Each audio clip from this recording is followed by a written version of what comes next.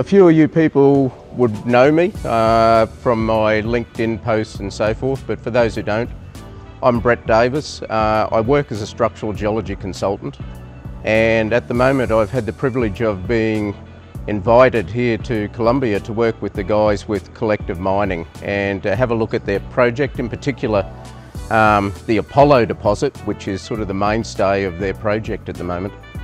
And this is not going to be a long video, and there's a lot of stuff to put into it, so I've tried to draw a bit of a sketch that summarises the overall architecture of the system. Significantly, the size of this thing, I've not worked on a breccia system of this scale before. So this deposit is dominated by a breccia, which is not really a pipe, it's like an upside down carrot. It tapers from surface down to as far as we've drilled so far, which is over 1 kilometre, and it's getting wider as we go down. We think we're near the top of the system, so the beauty of this is we've preserved all of the mineralisation which is hosted within the breccia. The other thing is, at the moment, the width of it is something like 400 metres, and that is a massive zone of high permeability rock. The other significant thing is there's at least 3 distinctive styles of mineralisation here, and that's based on textures, it's based on overprinting, it's based on mineralogy, it's based on the cross-cutting relationships. And if we look at them in context, the first one is a porphyry style, which is not really part of the overall mineralised system that we're exploring for, and that's in the host intrusions, which then get brecciated up. Once the breccias come in, we've got this stuff that they call BAM, which is a breccia angular mineralised. Then we've got what's called ramp zone mineralisation, which is down quite deep, but the other significant thing is we've actually clipped the top of that, I think, and the deeper we drill, the more and more sulphide and the better grades we're getting. And that there looks to be associated with another intrusive episode as well, which we've called P58. Each of the porphyries that have contributed to this, we've given it a P number, starting with P10 through to P50, which is the early stages. P55 seems to be the one that causes the brecciation. P58 then contributes to what we call ramp zone mineralisation. But then we have this other stuff that we call BAM, which is all of this through here. And basically it's breccia infill.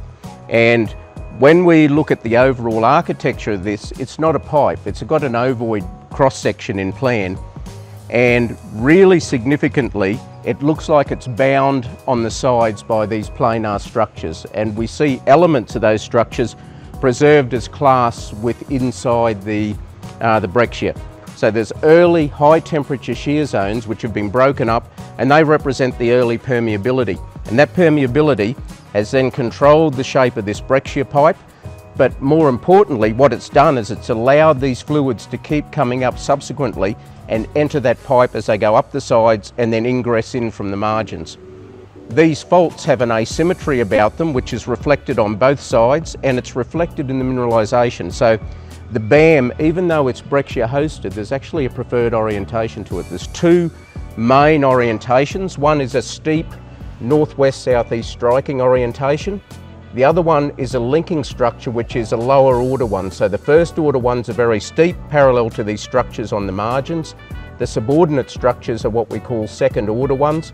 And when you plot them on the map, what you find is there's a low east plunge to the intersection line.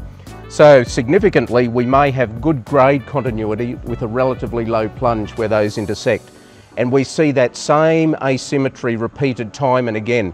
We see the same asymmetry with the fractures in the ramp zone, and we see the same asymmetry with this late carbonate-based metal mineralisation, which overprints everything. So it's telling us that these faults have been fundamental in the evolution of this, and we've had an imposed tectonic stress in addition to all this hydrolytic, hydraulic, hydrofracturing that's going on to produce the breccia. And those 2 things have produced a really, really efficient permeability network. So we start off with the BAM, which is the fluids coming into the breccia. We then, from overprinting, know that the ramp zone is probably associated with another mineralised porphyry down here, which is putting fluids into structures of the same geometry. Then later on, we have these carbonate-based metal veins, and they add a significant contribution to the gold. And the other important thing about that is these systems overlap. So when we get them coming together, we have a perfect storm of mineralisation. Knowing all of this orientation data is now allowing us to be predictive with this, so we can start working out where we can expect to see more of this mineralisation. And the other things we're noting is that even though we have a unit here which is a big breccia body, it does look like there's an association of some of these high-grade mineralised systems with some of these planar features. So we're not just limited to the mineralisation within the breccia. We're seeing stuff extending beyond that within the primary permeability network.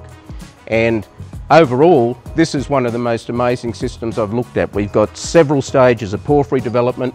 We've got 3 major stages of mineralisation, which are piggybacking on top of early porphyry mineralisation. We've got some fantastic textures from a scientific point of view. So I'm looking at this from a selfish point of view where I just love looking at these rocks. And it's bloody big.